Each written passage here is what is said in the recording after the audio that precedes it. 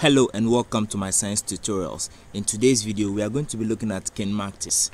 So before we start, if you are new to my science tutorials, kindly consider subscribing so that you don't miss any of our tutorials on biology, chemistry, mathematics and physics. So let's begin.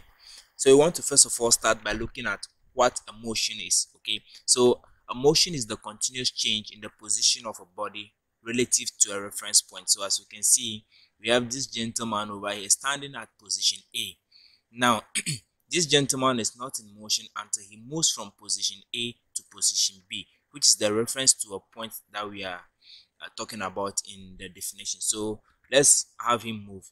So as he moves from point A to point B, he is undergoing motion, and then this motion is relative to the point A and B. So this is what we refer to as motion. So the individual or the person or a particle or a body is moving from one point to another point is what we termed as motion. Now let's have the definition of kinematics itself. So this is the study of the motion of a particle in which the force behind the motion is not considered but only the displacement, velocity and acceleration. So in kinematics we only consider the displacement, the velocity, the acceleration, but not the force behind the movement of the body. We are not interested in the force, but we are only interested in the displacement, the distance, the velocity, the acceleration taken by this particle in motion. That is what the study of kinematics is all about. So before we go into solving examples about kinematics, let's have a look at the equations of motion. So we have, first of all, we have the first equation, which is given by V is equal to U plus AT. Then we have the second equation, S is equal to UT plus half AT squared. Then we have the third one, V squared is equal to what? U squared plus 2AS. Now, V over here is the final velocity of the body. So the final velocity of the body is what the V stands for. U is the initial velocity of the body or the particle. Now A is the linear acceleration, not the acceleration due to gravity, but just the linear acceleration of the body or the particle. T is the time taken for the body to undergo the motion that we are describing. And then S is what? The distance covered by the motion, the distance covered by the particle in motion. So these three equations are very important when we want to solve practical examples on linear motion. So we have the final velocity is equal to the sum of what the initial velocity and the product of acceleration and time. And we have the distance is equal to what? The initial velocity multiplied by the time plus half the product of what? The acceleration and then the time squared. And then we have the velocity squared is equal to the initial velocity squared plus twice the product of what? Acceleration and the distance. So with this basic introduction to kinematics and motion, let's have a look at an example. So example number 1, the question is, a traveler starts walking from rest and travels 200 meters in 10 seconds. Find his acceleration. So that this traveler is at a point, let's say A. And then once he is in motion, he moves from point A to a point B. So yes, so he stopped here. So this is from point A to point B. This is the motion that this traveler has undertaken, and then the distance from A to B over here is what we are given as what? 200 meters, and then the time taken for the man to move from point A to point B, the time is equal to what? 10 seconds. So now that we have the distance, we have the time, we are being asked to find the acceleration. So first of all, we write the parameters as are written over here. So let's rewrite the parameters that we have. So we have the distance S to be what? 200 meters. We have the time taken to be what? 10 seconds. So we are asked to find the acceleration, which we do not know. So basically from there we use the distance formula. S is equal to what? UT plus half at squared. Okay, now because they are saying that the traveler starts from what? From rest. The from rest over here means what? The initial velocity of the traveler is 0. That is, at the point A, he was not moving, so the initial velocity is what? 0. So it means our u over here is what? 0. So we have 0t, okay, plus half at squared. So this goes away. So we have the distance, which is 200, is equal to what? Half the acceleration which we are finding, and then the time is 10 seconds. So we have 10 squared. So we have 200 is equal to half a. Then this becomes what? 10 squared is 100. Now we multiply both sides by 2 to get rid of the fraction that we have. So we have 400 is equal to, this cancels this, so we have 100a. So from here we can say what? 100a is equal to what? 400. So we divide both sides by 100, then we have our acceleration to be what? 4 meters per second squared. So it means it's the acceleration of this traveler to move from point A to point B, covering a distance of what? 200 meters, is what? 4 meters per second squared. Now let's have a look at another example. Example number 2. So we have this truck over here. A truck moving at what? 20 kilometers per hour accelerates to a speed of 30 kilometers per hour in 20 seconds. Find the distance traveled in meters during the period of acceleration. Okay, so let's have a pictorial view of what we mean by this. So we are saying the truck at its initial point accelerates at a speed of what? 20 kilometers per hour. So it means at this point where the truck is currently, it has what? It is moving, we assume it is moving at what? 20 kilometers per hour. Now when it started to accelerate or is moving, it is, the speed has increased, or it has accelerated to a new velocity that we have over here, which is what? 30 kilometers per hour. And then the time taken for it to move from 20 kilometers per hour to 30 kilometers per hour is what? The time is what? 20 seconds. We are being asked, to find the distance traveled in meters. So we are going to find the distance which we do not know. So let's go ahead. Now before we go, the distance we are supposed to find is in meters, so we need to do some small conversions. So we have 20 kilometers, okay, per hour. This is the initial velocity. Now this is equivalent to 20 kilo is times 10 raised to the power 3, so meters, over an hour is 60 seconds times 60 minutes, so it's what? 60 times 60, which is 3,600 seconds. So the initial velocity in this example is what? 20,000 divided by 3,600, which is what? 5.56 meters per second. Now the final velocity is what? 30 kilometers per hour. So we have 30 times 10 raised to the power 3 divided by 3,600.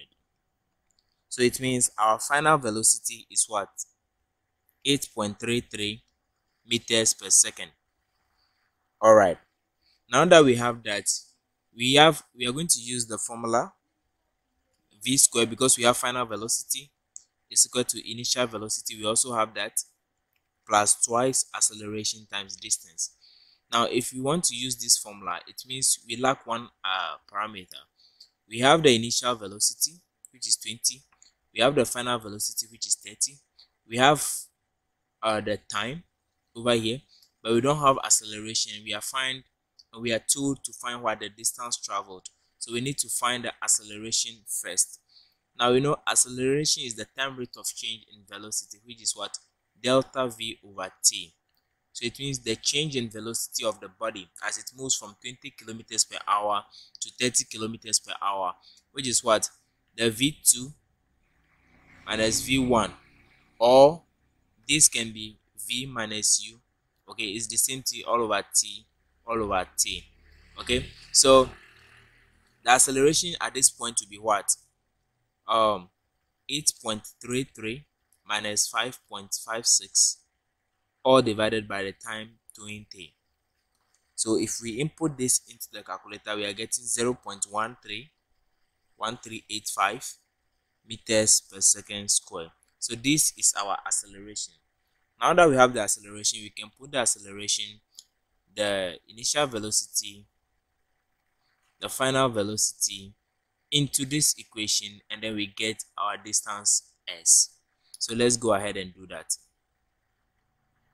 Okay, so we still have the formula v squared is equal to u squared plus 2as.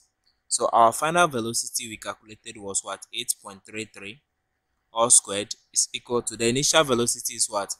5.56 all squared plus twice the acceleration is 0.1385, then s, the distance that we are supposed to find.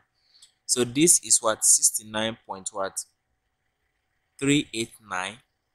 Then we bring this to the other side of the equal to sign, so minus 30.914 is equal to 0.277 s. So if we subtract these two, we are going to get 38.475 is equal to 0.277 s. So we divide both sides by 0.277, and then we have our value of s, the distance, to be equal to what? 138.89 meters, or approximately 139 meters. So it means the distance traveled from the point where the track started moving from 20 kilometers per hour and accelerates to 30 kilometers per hour, the distance traveled during the acceleration is what? 139 meters. All right, let's have a look at another example. So example number 3 said a car moving in a straight line with uniform deceleration has a velocity of what? 40 meters per second at a point A. So it means at the point A, we have our velocity of the car to be what? 40 meters per second. All right, let's have this car in motion. So the car is decelerating, which means the velocity is decreasing as the car what? Progresses. So we have a car moving in a straight line with uniform deceleration has a velocity of what? 40 meters per second at point A. This is what we have here. 20 meters per second at point B. So it has decreased from 40 to 20 meters per second after it has moved from point A to point B, and comes to rest at point C. So it came to a rest at point C, which means the velocity at point C is what? 0. So we have 0 meters per second. Now, where BC, the distance between B and C is what? 50 meters. So the distance from here to here, let me get this, is 50 meters. Okay, so we have to calculate the distance AB. So the distance AB we do not know. The time taken to cover A to B we do not know. And then the time from the car to decelerate from A to C we do not also know. So that is what we are supposed to find. So I, the distance AB. All right. So for us to find the distance AB, first of all, we need to find what? The acceleration of the car. Okay, we need to find the acceleration of the car, and we can do that by using the formula v squared is equal to u squared plus 2as, because we know the car is decelerating. Okay, so we need to know the rate at which the car is decelerating before we can go on to solve anything. So the only parameters that we have to help us is this over here and the distance over here. Now at this point in time, this is the initial velocity, and then this is the final velocity, because the car is what? Decelerating, not accelerating. So we have our final velocity is 0 squared is equal to 20 squared plus 2a. The distance is what? 50 meters. So we have 20 squared is what? 400, and we use it to cross the equal to sign. We have negative 400 is equal to the product of 2 and 50 is what? 100a. So we divide both sides by 100. We have our acceleration, which is the deceleration in this case, to be what? Negative 4 meters per second square. So that is our deceleration. So now that we have the rate at which the car is decelerating, we can go ahead to calculate the I, which is what? The distance AB. So the distance AB, we are going to use the same formula, which is V square equals what? U square plus 2AS. Now, because we are looking at the distance AB, this is now our initial velocity. This is our final velocity. So we have 20 square is equal to what? 40 square plus 2 into bracket negative 4s. So we just go ahead and solve this and we get our answer. So this square is equal to what? 400 minus 40 square is what? 1600, and we bring it across the equal to sign, so it becomes negative 1600 is equal to what? Negative 8s. So this is 400 minus 1600 will give us what? Negative 1200 is equal to negative 8s. We divide both sides by negative 8. So we have our distance to be equal to what? 150 meters. So it means the distance from A to B is what? 150 meters. And you can see, as shown by the diagram, which is technically not drawn to scale, but you can see the distance between A and B is what? Greater than what? B and C. Now let's move on to the II aspect of the question. Now the II aspect of the question is telling us to what? Calculate the time taken to cover the distance A to B. So for the time taken, we are simply going to use V is equal to U plus AT. Now we know this is 40 meters per second, this is 20, and then this is 0. So we know our final is 20, our initial is 40, our acceleration is negative 4, and then our time is what we don't know. So we have 20 minus 40 is equal to negative 4t. So we have negative 20 is equal to negative 4t.